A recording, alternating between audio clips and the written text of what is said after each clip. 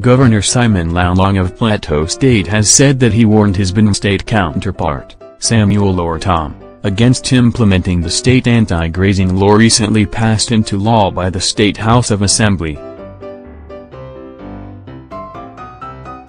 Punch reports that Lalong said this on Thursday, January 11, in an interview with the State House correspondents shortly after meeting President Muhammadu Buhari at the Presidential Villa, Abuja. We gathered that he said his position was that it was wrong to start implementing the law without proper alternatives. The governor said Plateau was enjoying peace at the moment because his government brought everyone, including farmers and herdsmen, together. Recently, suspected herdsmen had reportedly killed scores of people in Benue State.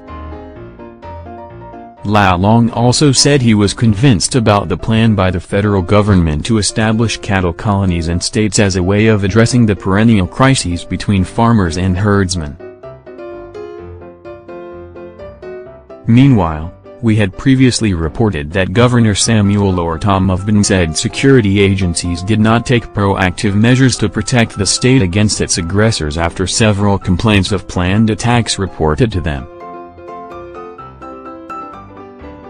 Ortom made this known on Wednesday, January 10, in Makurdi at a stakeholders meeting to discuss the security situation in the state. He had said, "I saw the attacks coming and we wrote several letters of complaint to the police and complained to the presidency, yet nothing happened.